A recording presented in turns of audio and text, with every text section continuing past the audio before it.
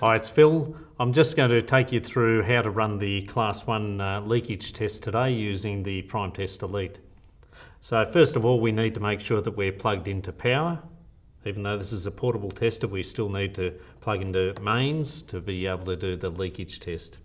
I'll plug in the clamp, the probe lead, into the red socket. Notice that it's all colour coded so we can't get it too wrong. I'll now get my Class 1 device, in this case it's an iron, and plug it into the power socket. On the tester, we're on the asset ID.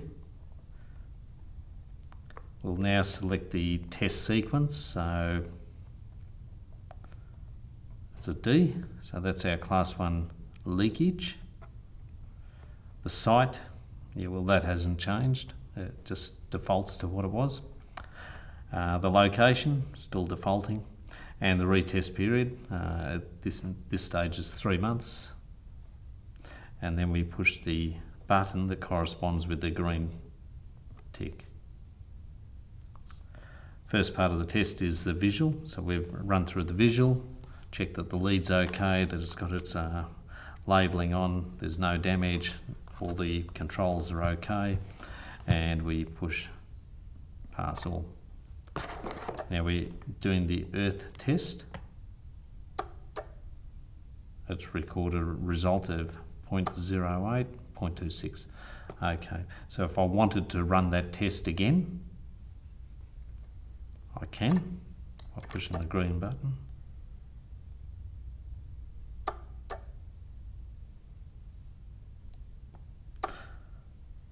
I've done enough earth tests, so I now push the red button.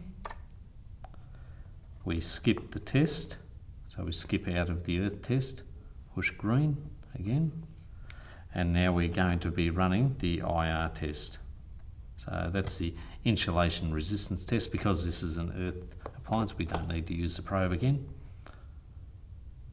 and push the green. We know that that needs to be greater than 1 megohm. That was okay. So now we're doing the leakage test. This is just telling you that that leakage test is going to be turned on. Now, because this is an earth appliance, we're looking for less than 5 milliamps. In this case, it's 0.04. And also something new with this tester is the load, so you can see how much current it's drawing during the test. When we're finished, push the red button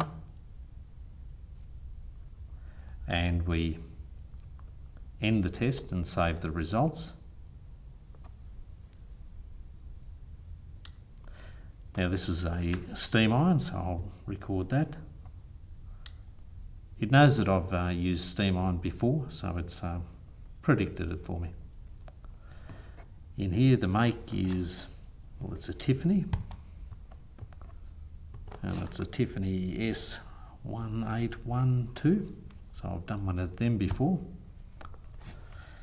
There's no serial number here, so I'll just do NSN, no serial number, and record any other information that we require and press save.